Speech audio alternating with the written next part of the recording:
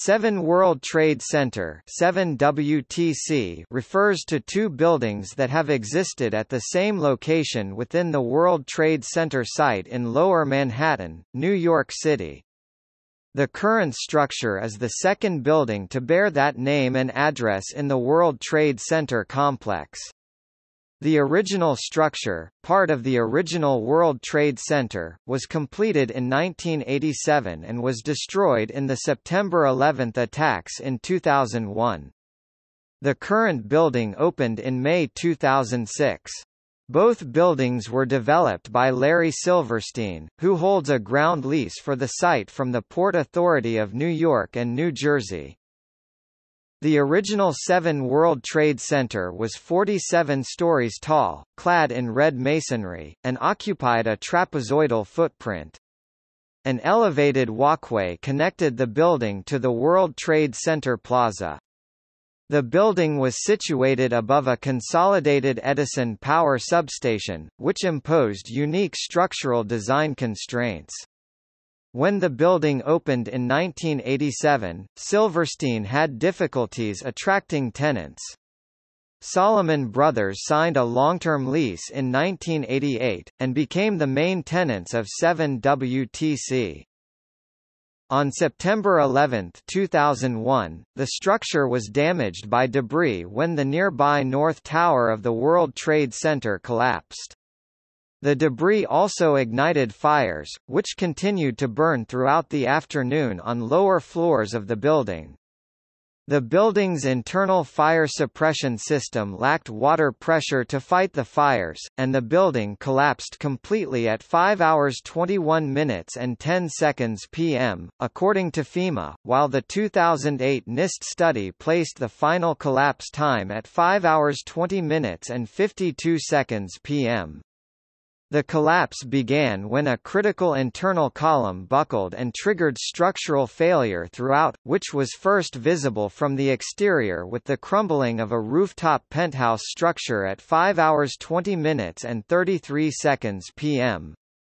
The collapse made the old 7 World Trade Center the first tall building known to have collapsed primarily due to uncontrolled fires, and at the time, the only steel skyscraper in the world to have collapsed due to fire. Construction of the new 7 World Trade Center began in 2002, and was completed in 2006. The building is 52 stories tall, plus one underground floor, making it the 28th tallest in New York. It is built on a smaller footprint than the original, and is bounded by Greenwich, Vesey, Washington, and Barclay Streets on the east, south, west, and north, respectively. A small park across Greenwich Street occupies space that was part of the original building's footprint. The current building's design emphasizes safety, with a reinforced concrete core, wider stairways, and thicker fireproofing of steel columns. It also incorporates numerous green design features. The building was the first commercial office building in New York City to receive the U.S. Green Building Council's Leadership in Energy and Environmental Design (LEED) certification, where it won a gold rating. It was also one of the first projects accepted to be part of the Council's pilot program for leadership in energy and environmental design, core and shell development (LEED CS).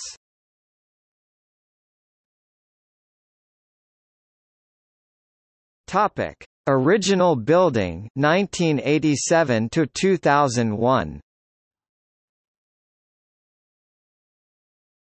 Topic: design and layout. The original 7 World Trade Center was a 47-story building, designed by Emery Roth and Sons, with a red granite facade.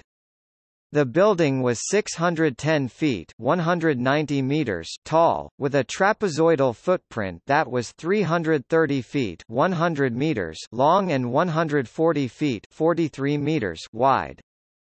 Tishman Realty and Construction managed construction of the building. The groundbreaking ceremony was hosted on October 2, 1984. The building opened in May 1987, becoming the seventh structure of the World Trade Center. 7 World Trade Center was constructed above a two-story Con Edison substation that had been located on the site since 1967.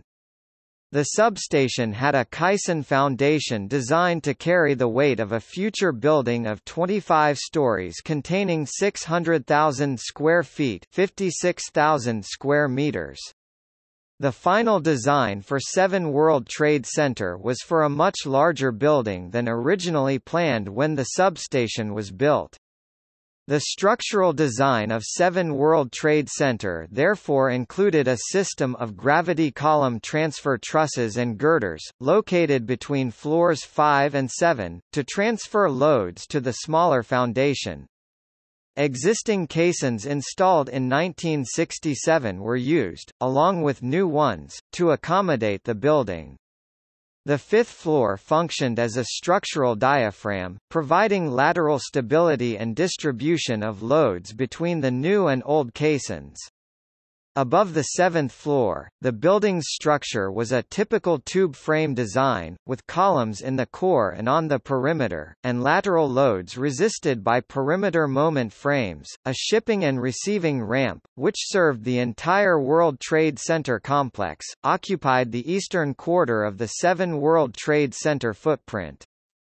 The building was open below the third floor, providing space for truck clearance on the shipping ramp. The spray-on fireproofing for structural steel elements was gypsum-based monocoat, which had a 2-hour fire rating for steel beams, girders and trusses, and a 3-hour rating for columns. Mechanical equipment was installed on floors 4 through 7, including 12 transformers on the 5th floor.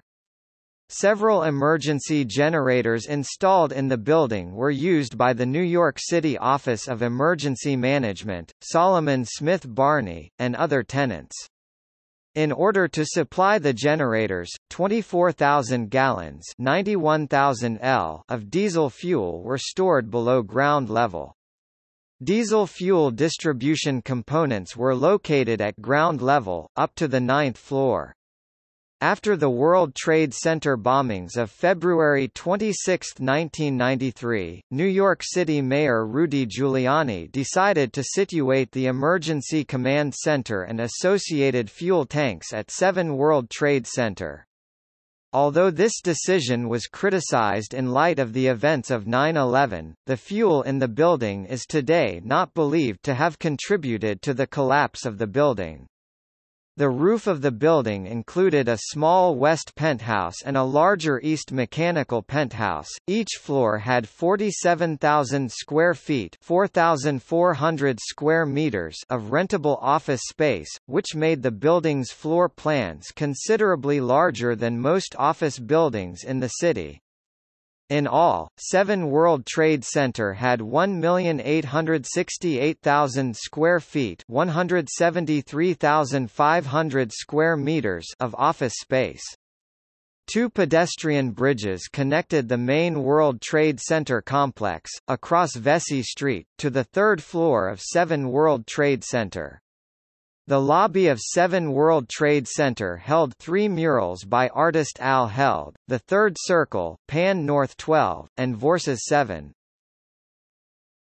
Tenants. In June 1986, before construction was completed, developer Larry Silverstein signed Drexel Burnham Lambert as a tenant to lease the entire 7 World Trade Center building for $3 billion over a term of 30 years. In December 1986, after the Boesky insider trading scandal, Drexel Burnham Lambert cancelled the lease, leaving Silverstein to find other tenants.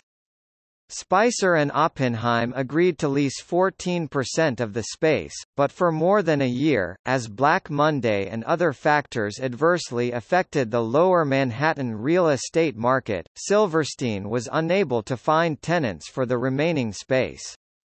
By April 1988, he had lowered the rent and made other concessions. In November 1988, Salomon Brothers withdrew from plans to build a large new complex at Columbus Circle in Midtown, and agreed to a 20-year lease for the top 19 floors of 7 World Trade Center. The building was extensively renovated in 1989 to accommodate the needs of Salomon Brothers. This led to the alternative naming of the building as the Salomon Brothers Building. Most of 3 existing floors were removed as tenants continued to occupy other floors, and more than 350 tons US of steel were added to construct 3 double-height trading floors. 9 diesel generators were installed on the 5th floor as part of a backup power station. Essentially, Salomon is constructing a building within a building, and it's an occupied building, which complicates the situation, said a district manager of Silverstein Properties. The unusual task was possible, said Larry Silverstein, because it was designed to allow for entire portions of floors to be removed without affecting the building's structural integrity, on the assumption that someone might need double-height floors. At the time of the September 11, 2001, attacks, Salomon Smith Barney was by far the largest tenant in 7 World Trade Center, occupying 1,202,900 square feet, 111,750 square meters, 64% of the building, which included floors 28 to 45. Other major tenants included ITT Hartford Insurance Group, 122,590 square feet, 11,400 square meters, American Express Bank International, 106,117 square feet, 9,900 square meters, Standard Chartered Bank, 111,398 square feet, 10,350 square meters, and the Securities and Exchange Commission, 106,117 square feet, 9,850 square meters. Smaller tenants included the Internal Revenue Service Regional Council, 90,430 square feet, 8,400 square meters, and the United States Secret Service, 85,343 square feet, 7,900 square meters.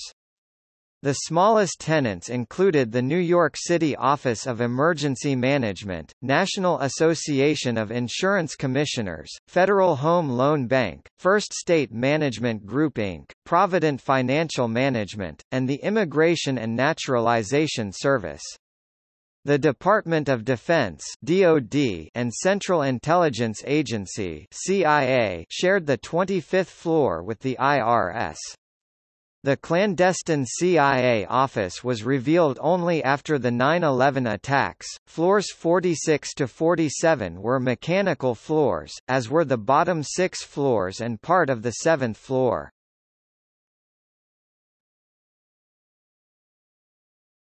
Topic: 9/11 and collapse.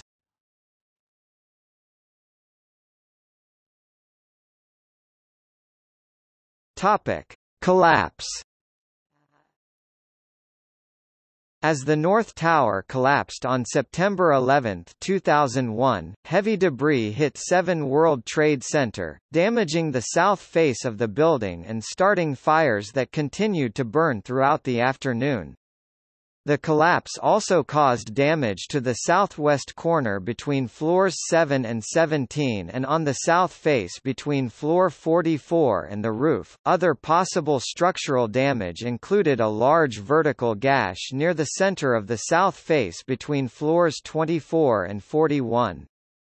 The building was equipped with a sprinkler system, but had many single-point vulnerabilities for failure. The sprinkler system required manual initiation of the electrical fire pumps, rather than being a fully automatic system. The floor-level controls had a single connection to the sprinkler water riser, and the sprinkler system required some power for the fire pump to deliver water. Additionally, water pressure was low, with little or no water to feed sprinklers. After the North Tower collapsed, some firefighters entered 7 World Trade Center to search the building.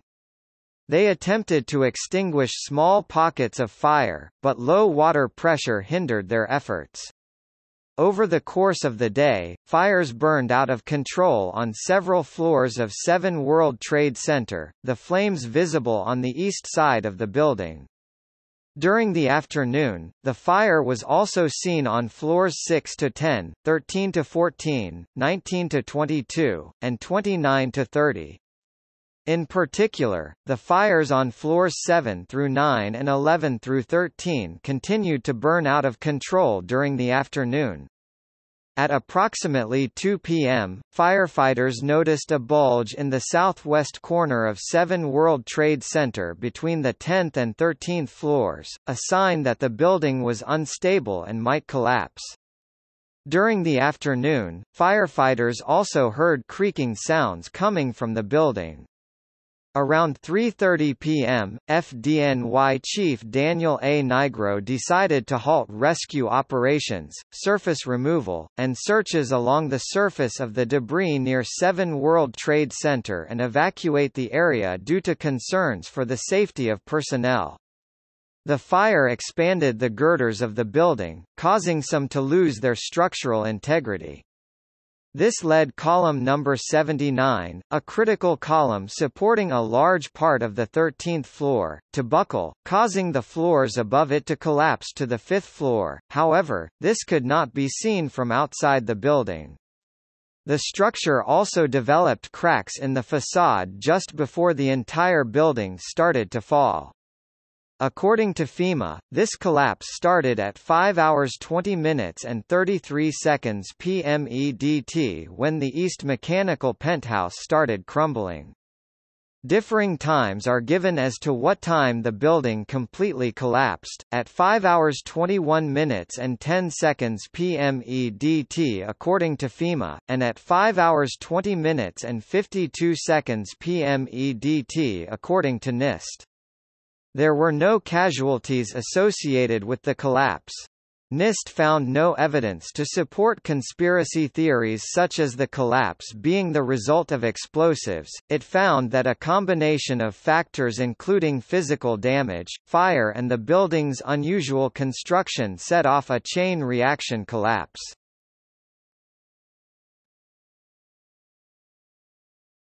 Topic: Reports. In May 2002, the Federal Emergency Management Agency (FEMA) issued a report on the collapse based on a preliminary investigation conducted jointly with the Structural Engineering Institute of the American Society of Civil Engineers under leadership of Dr. W. Gene Corley, P.E. FEMA made preliminary findings that the collapse was not primarily caused by actual impact damage from the collapse of one WTC and two WTC but by fires on multiple stories ignited by debris from the other two towers that continued burning unabated due to lack of water for sprinklers or manual firefighting. The report did not reach conclusions about the cause of the collapse and called for further investigation. Subsequently, the National Institute of Standards and Technology (NIST) was authorized to lead an investigation into the structural failure and collapse of the World Trade Center Twin Towers and 7 World Trade Center. The investigation, led by Dr. S. Shyam Sunder, drew upon in-house technical expertise as well as the knowledge of several outside private institutions, including the Structural Engineering Institute of the American Society of Civil Engineers (SAE, ASCE), the Society of Fire Protection Engineers (SFPE), the National Fire Protection Association (NFPA), the American Institute of Steel Construction AISC, the Council on Tall Buildings and Urban Habitat CTBUH, and the Structural Engineers Association of New York (SEONY). The bulk of the investigation of 7 World Trade Center was delayed until after reports were completed on the Twin Towers. In the meantime, NIST provided a preliminary report about 7WTC in June 2004, and thereafter released occasional updates on the investigation. According to NIST, the investigation of 7 World Trade Center was delayed for a number of reasons, including that NIST staff who had been working on 7 World Trade Center were assigned full-time from June 2004 to September 2005 to work on the investigation of the collapse of the Twin Towers. In June 2007, Shyam Sundar explained, "We are proceeding as quickly as possible while rigorously testing and evaluating a wide range of scenarios to reach the most definitive conclusion possible." The 7WTC investigation is in some respects just as challenging, if not more so, than the study of the towers. However, the current study does benefit greatly from the significant technological advances achieved and lessons learned from our work on the towers. In November 2008, NIST released its final report on the causes of the collapse of 7 World Trade Center. This followed NIST's August 21, 2008, draft report, which included a period for public comments, and was followed in 2012 by a peer-reviewed summary in the Journal of Structural Engineering. In its investigation, NIST utilized ANSYS to model events leading up to collapse initiation and LS-DYNA models to simulate the global response to the initiating events. NIST determined that diesel fuel did not play an important role, nor did the structural damage from the collapse of the Twin Towers or the transfer elements, trusses, girders, and cantilever overhangs. The lack of water to fight the fire was an important factor. The fires burned out of control during the afternoon, causing floor beams near column 79 to expand and push a key girder off its seat, triggering the floors to fail around column 79 on floors 8 to 14. With a loss of lateral support across 9 floors, column 79 buckled, pulling the east penthouse and nearby columns down with it. With the buckling of these critical columns, the collapse then progressed east to west across the core, ultimately overloading the perimeter support, which buckled between floors 7 and 17, causing the remaining portion of the building above to fall downward as a single unit.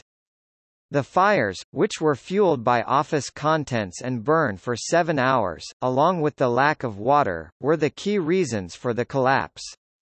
Incidentally, this made the old 7WTC the only steel skyscraper at the time to have collapsed from fire. When 7WTC collapsed, debris caused substantial damage and contamination to the Borough of Manhattan Community College's Fitterman Hall building, located adjacent at 30 West Broadway, to the extent that the building was not salvageable. A revised plan called for demolition in 2009 and completion of the new Fitterman Hall in 2012, at a cost of $325 million. The adjacent Verizon building, an Art Deco building constructed in 1926, had extensive damage to its east facade from the collapse of 7 World Trade Center, though it was able to be restored at a cost of $1.4 billion United States dollars. Files relating to numerous federal investigations had been housed in 7 World Trade Center. The Equal Employment Opportunity Commission estimated over 10,000 of its cases were affected.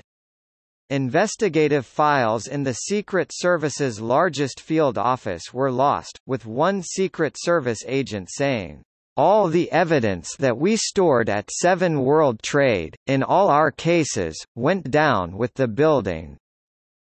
Copies of emails in connection with the WorldCom scandal that were later requested by the SEC from Salomon Brothers, a subsidiary of Citigroup housed in the building, were also destroyed. The NIST report found no evidence supporting the conspiracy theories that 7 World Trade Center was brought down by controlled demolition. Specifically, the window breakage pattern and blast sounds that would have resulted from the use of explosives were not observed. The suggestion that an incendiary material such as thermite was used instead of explosives was considered unlikely by NIST because of observations of the fire and the building's structural response to the fire, and because it is unlikely the necessary quantity of material could have been planted without discovery. Based on its investigation, NIST reiterated several recommendations it had made in its earlier report on the collapse of the Twin Towers. It urged immediate action on a further recommendation, that fire resistance should be evaluated under the assumption that sprinklers are unavailable, and that the effects of thermal expansion on floor support systems be considered. Recognizing that current building codes are drawn to prevent loss of life rather than building collapse, the main point of NIST's recommendations was that buildings should not collapse from fire even if sprinklers are unavailable.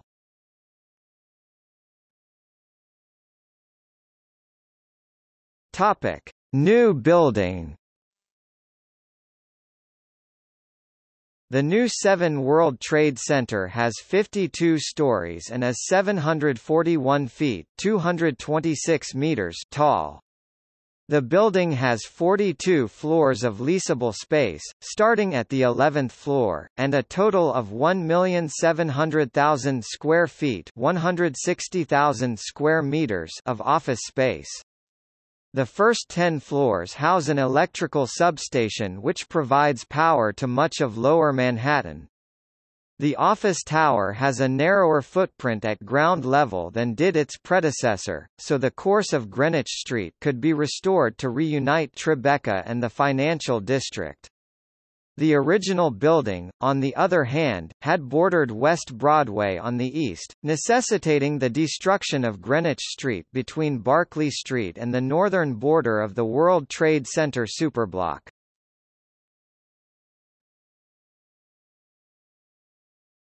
Topic: Design.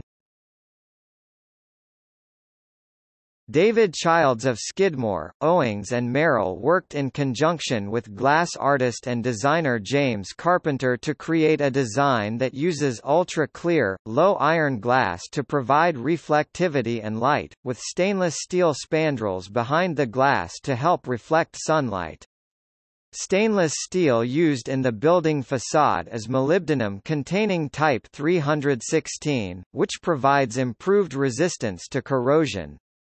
To enclose the power substation and improve its aesthetics, the base of the building has a curtain wall with stainless steel louvers that provide ventilation for the machinery. During the day, the curtain wall reflects light, while at night it is illuminated with blue LED lights. The curtain wall around the lobby uses heavily laminated, heat-strengthened glass that meets high standards for blast resistance. At night, a large cube of light above the lobby also emanates blue light, while during the day it provides white light to the lobby, and at dusk it transitions to violet and back to blue. Inside the main lobby, artist Jenny Holzer created a large light installation with glowing text moving across wide plastic panels. The entire wall, which is 65 feet (20 meters) wide and 14 feet (4.3 meters) tall, changes color according to the time of day. Holzer worked with Clara Silverstein, the wife of Larry Silverstein, to select poetry for the art installation. The wall is structurally fortified as a security measure. The building is being promoted as the safest skyscraper in the U.S. according to Silverstein Properties, the owner of the building. It incorporates a host of life safety enhancements that will become the prototype for new high-rise construction. The building has 2-foot-thick (0.61 meters) reinforced concrete and fireproofed elevator and stairway access shafts. The original building used only drywall to line these shafts.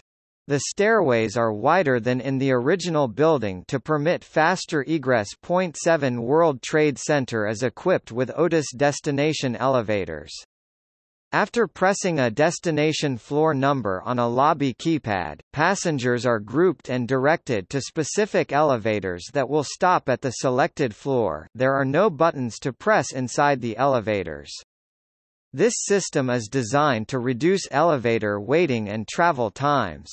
The elevator system is integrated with the lobby turnstile and card reader system that identifies the floor on which a person works as he or she enters and can automatically call the elevator for that floor. Nearly 30% of structural steel used in the building consists of recycled steel. Rainwater is collected and used for irrigation of the park and to cool the building. Along with other sustainable design features, the building is designed to allow in plenty of natural light. Power is metered to tenants to encourage them to conserve energy. The heating steam is reused to generate some power for the building, and recycled materials are used for insulation and interior materials. Topic: construction. The construction phase of the new 7 World Trade Center began on May 7, 2002, with the installation of a fence around the construction site. Tishman Construction Corporation of New York began work at the new 7 World Trade Center in 2002, soon after the site was cleared of debris. Restoring the Con Ed electrical substation was an urgent priority to meet power demands of Lower Manhattan. Because 7 World Trade Center is separate from the main 16-acre (6.5 hectares) World Trade Center site, Larry Silverstein required approval from only the Port Authority, and rebuilding was able to proceed quickly.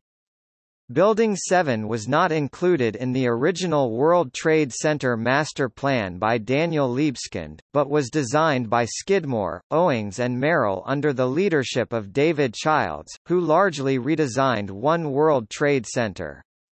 Once construction of the power substation was complete in October 2003, work proceeded on building the office tower. An unusual approach was used in constructing the building, erecting the steel frame before adding the concrete core. This approach allowed the construction schedule to be shortened by a few months. Construction was completed in 2006 at a cost of $700 million. Though Silverstein received $861 million from insurance on the old building, he owed more than $400 million on its mortgage. Costs to rebuild were covered by $475 million in Liberty bonds, which provide tax-exempt financing to help stimulate rebuilding in Lower Manhattan, and insurance money that remained after other expenses. A 15,000 square feet (1,400 square meters) triangular park was created between the extended Greenwich Street and West Broadway by David Childs with Ken Smith and his colleague, Annie Weinmeier, of Ken Smith Landscape Architect. The park comprises an open central plaza with a fountain and flanking groves of sweetgum trees and boxwood shrubs. At the center of the fountain, sculptor Jeff Koons created Balloon Flower Red, whose mirror-polished stainless steel represents a twisted balloon in the shape of a flower. Opening. The building was officially opened at noon on May 23, 2006, with a free concert featuring Suzanne Vega, Citizen Cope, Bill Ware Vibes, Brazilian Girls, Olabelle, Pharaoh's Daughter, Ronan Tynan of the Irish Tenors, and special guest Lou Reed. Prior to opening, in March 2006, the new 7 World Trade Center frontage and lobby were used in scenes for the movie Perfect Stranger with Halle Berry and Bruce Willis. Since the building opened, several unleased upper floors have been used for events such as charity lunches, fashion shows, and black tie galas. Silverstein Properties allowed space in the new building to be used for these events as a means to draw people to see the building. From September 8 to October 7, 2006, the work of photographer Jonathan Hyman was displayed in An American Landscape, a free exhibit hosted by the World Trade Center Memorial Foundation at 7 World Trade Center.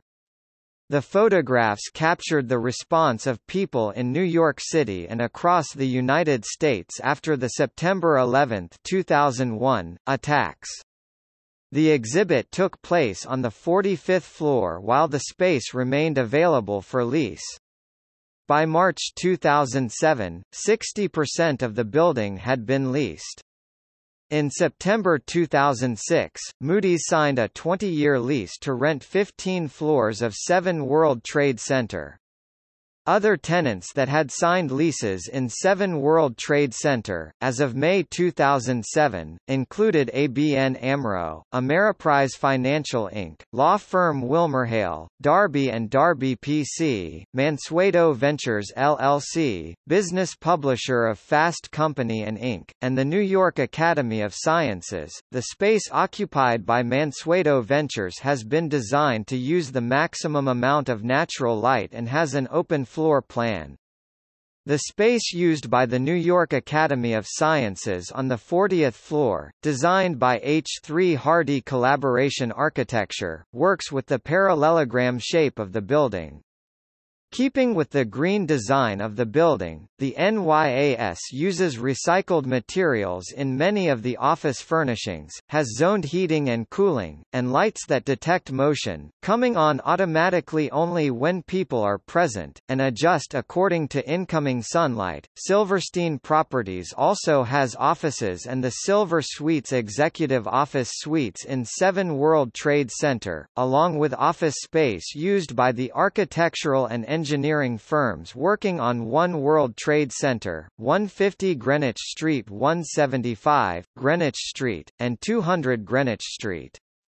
The building became fully leased in September 2011 when MSCI was reported to have leased a 125,000 square feet (11,600 square meters) space on the top floor.